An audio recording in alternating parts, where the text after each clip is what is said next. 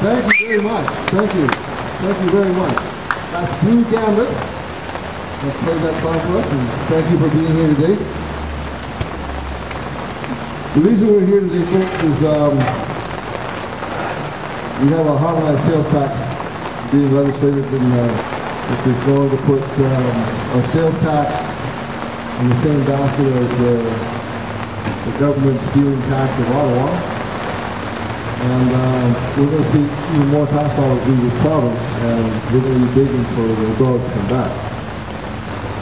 Today we have some speakers who want to speak to this. People that are sponsoring this today are the Youth Party of British Columbia, and we're here as being part of the body that's in the Fight HST organization that is working through Mr. Vandersam and other organizations. And we just want people to know that we've got to do something in this province to stop this. That's going to happen in July. It's supposedly going to happen in July. This morning's paper, the province, front page news, taxing time. And it alludes to,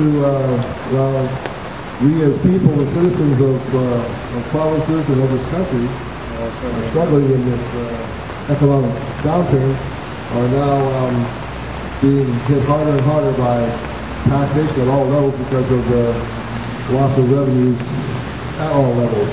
And but there doesn't seem to be any slowing down of spending, just wrapping up of spending at those bodies. Without further ado, I want to know on the list of speakers. We have this very important day today. And the first person I'd like to call on today is a fellow by the name of Jordan Nov.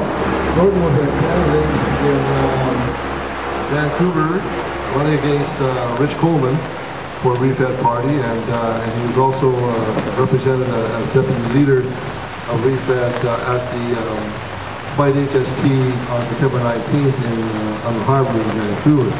Without further ado, I'd like to sorry, I got a little ahead of myself. Sorry, Jordan. Yeah, we've got a little ceremony here. Today is Guy Fawkes Day. For those who don't know, Guy Fawkes was a fellow who decided he just really tired of oppressive government back in the 1600s and took matters into his own hands and through a planned act of violence to overthrow his government. Well, we're not here to do that today. We're here to try and inform and educate the population that we can make change, and we have mechanisms to make change if we so exercise those mechanisms and make them work.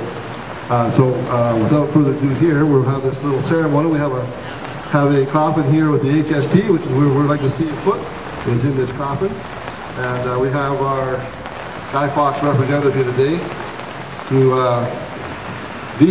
who's going to put this tax to rest.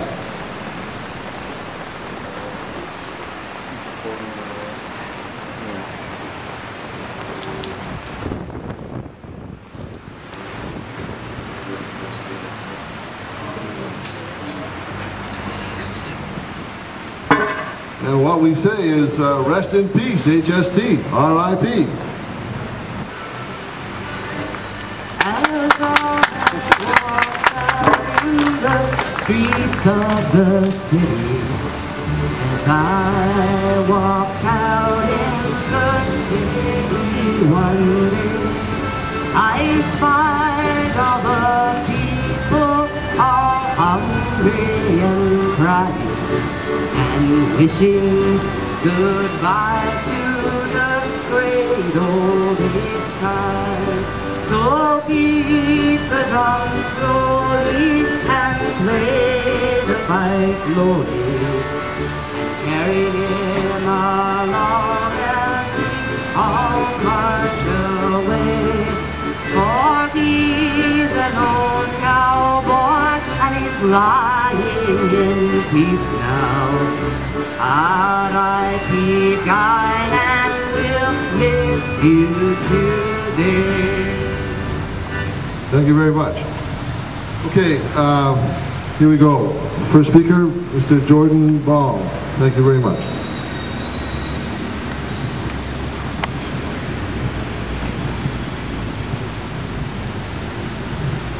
So, Just to make clear, anyone who's waiting for Guy Fawkes to blow up Parliament, we're not actually here to do that today, so sorry, no light show, rained out.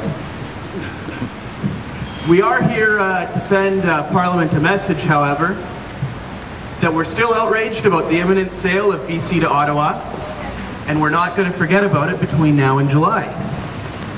The people of BC have been duped into sending all of their tax dollars to Ottawa, and the Liberals' strategy for riding out the storm is to announce it, then sit on their hands until the heat dies down.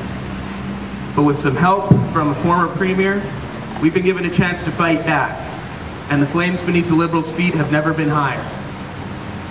Bill Vander Zam's Fight HST group is preparing a citizens' initiative to put the Campbell Mafia in check, and the BC Refederation Party is 100% behind it. This initiative will give Campbell a choice. Either drop the HST and let BC be responsible for BC, or give us a provincial referendum on the issue. A referendum is real democracy in action. A referendum would give British Columbians a real voice on this disgusting tax. Why are the Liberals so worried about real democracy? Because right off the bat they knew 85% of this province would be dead set against it. So why would the government even give it a chance to begin with?